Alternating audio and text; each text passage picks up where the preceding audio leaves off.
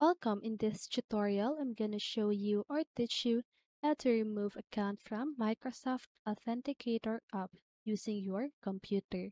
So if you want to know how I did it, just keep on watching. So first of all, you want to open your browser. In this tutorial, I will be using Google Chrome. And then after that, just go ahead and search for Microsoft.com. Then now just go ahead and log in your account. And then after that, just go ahead and click on your profile at the upper right side of your screen. Click on My Microsoft account.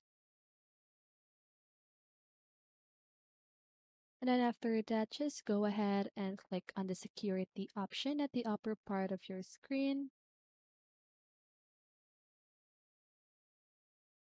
Then now click on Advanced Security Options.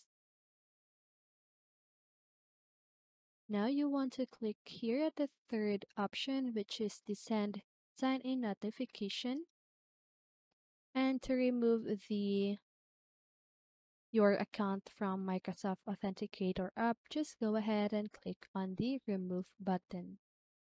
So here, are you sure you want to remove the Microsoft Authenticator app? Removing this method means that you will not be able to use it for sign-in or verification. If you're sure about your option, just go ahead and click on Remove.